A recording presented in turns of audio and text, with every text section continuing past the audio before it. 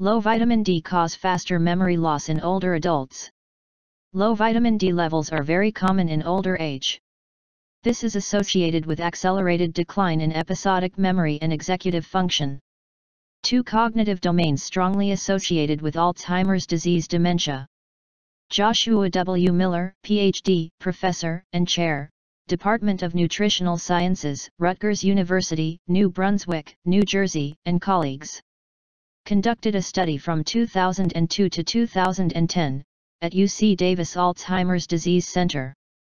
Published in Journal of the American Medical Association, JAMA Neurology on September 14, 2015. The magnitude of the effect of vitamin D insufficiency on cognition is substantial. This may be particularly important in darker-skinned who have a high prevalence of low vitamin D status. There is a recent and growing literature on the associations between vitamin D status and risk of Alzheimer's disease, dementia, cognitive decline, and brain atrophy. Serum 25-hydroxycholecalciferol concentration of 20 to 50 nanogram per milliliter is considered adequate for healthy people.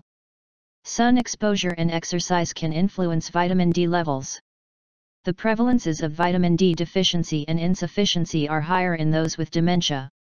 During an average follow-up of 4.8 years, rates of decline in episodic memory and executive function were greater in vitamin D deficient and vitamin D insufficient adults.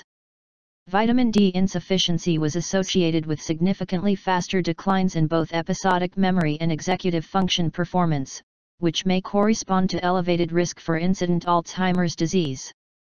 It is unknown if vitamin D supplements will slow cognitive decline or prevent or delay the onset of Alzheimer's disease or dementia. As there is currently no effective treatment against Alzheimer's disease, it is important that physicians should assess the vitamin D status in older patients and consider vitamin supplements if warranted. Vitamin D supplementation remains an intriguing possibility to delay or even prevent dementia.